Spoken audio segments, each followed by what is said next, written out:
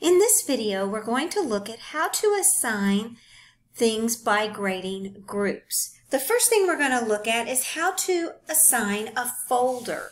So you can take a folder and you can individually assign it, or you can assign it to a grading group. So just that individual or group will see it. So I'm going to click on this drop down and I'm going to go down to individually assign. So what I can do is I can select students, or right here it says select grading groups. And when I click on that, it shows me my grading groups. So I can put a check mark next to it.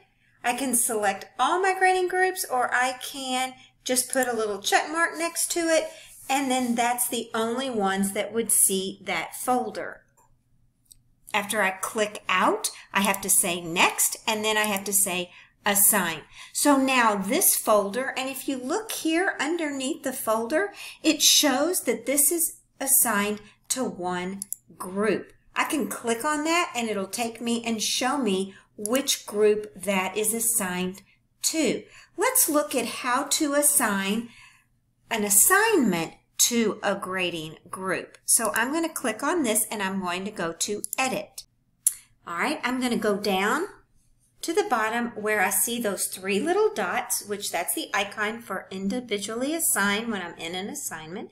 I'm going to click there and it pops this open, and if I need to assign this just to that grading group, all I have to do is start typing the name of that group and it will pull it up for me. And now all I have to do is say save changes, and that assignment has been assigned just to that grading group. So if you go down, there's that assignment, and you can see that it is to one group.